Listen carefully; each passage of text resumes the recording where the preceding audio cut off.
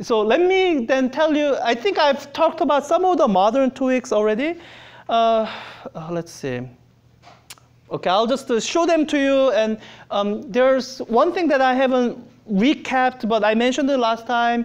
These generations of quarks, this is a kind of an oversimplification, because kind of distinction of something as up and down quark, it's according to the strong interaction. And the distinction of up and down quarks according to the weak interaction, they are not the same distinction. It's like having two different axes. They are rotated to each other. So I think the new poster might indicate that. So this is the newest version of that poster. It doesn't say, okay, it doesn't say skewed generations. But really, what these are quark flavors according to the strong interaction. And quark interaction quark flavors according to weak interaction are different. And that difference is expressed in an angular parameter. So those are additional parameters.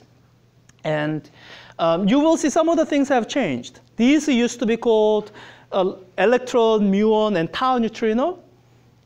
Now they don't. They call it lightest neutrino, little neutrino, and heaviest neutrino.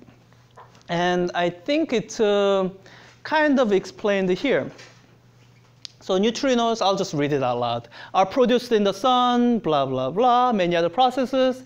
Any produced neutrino can be described as one of the three flavor states, weak flavor states, electron, muon, or tau, labeled by type of the charged electron associated with its production. Each is a defined quantum mixture of three definite mass neutrinos. So a way of saying is this. These are the weak interaction eigenstates, but they are not the energy eigenstates of neutrino. These are the actual energy eigenstates of neutrino, for which currently a lot of mass ranges are shown on the table, and further exploration, blah, blah, blah. The backstory here is, for those of you who want to look it up on your own, look up something called solar neutrino problem. It's a problem that was only settled around the early 2000s. And what the succinct description of that is, so these are produced in nuclear reactions. Our astrophysicists feel like they understand solar reaction well enough, so they estimate how many neutrinos from the sun we should detect.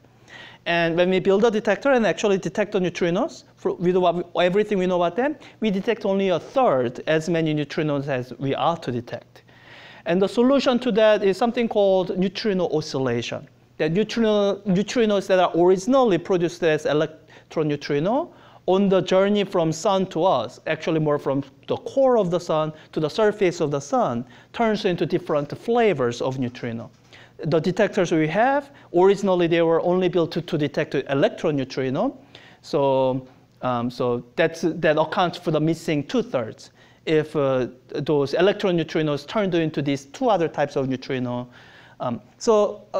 And a way to make that mechanism work is to say neutrinos actually have mass, and there's three different masses, and these are, yeah, so. I guess I am out of time. So neutrino, that's one modern tweak. In fact, that's the latest change to the standard model. And this is kind of an easy tweak. This almost actually matches up the skewed generations I was describing in the quark sector. So it kind of makes sense that lepton sector also has skewed generations. So I don't think a lot of people are troubled by that. They still don't show the still don't show the C of quark-antiquark pairs, but that's fine. So this is produced after the Higgs boson was discovered, so it now has the measured mass, and it has the confirmed spin. It was, in theory, it has to be spin 0. Now we know it to be spin 0 from their measurements.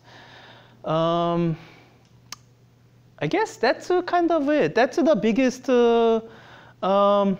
thing, and I'm out of time to actually tell you why standard model cannot be the final theory. What's the best way to tell you in 1 minute?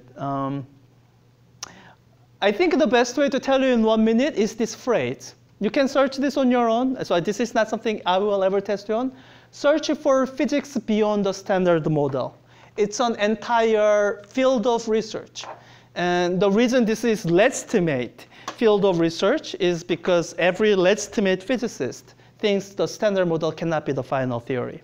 And if you want to look at the listing of what's wrong with the standard model, you can look at, I guess, it is the first thing, problems with the standard model.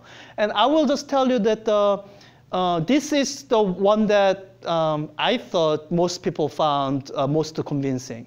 And really this is the most unattractive thing about the standard model. That for a theory, fundamental theory of elementary interactions, there's like 2-3 dozen parameters. Well, okay, 1.5 dozen parameters. And it's, when you have so many parameters, you can fit anything to match the observations. So a lot of people are uncomfortable with it. That's really why, at least that ought to be why there were people working on string theory, which has its own issues. It has more parameters than standard model. But so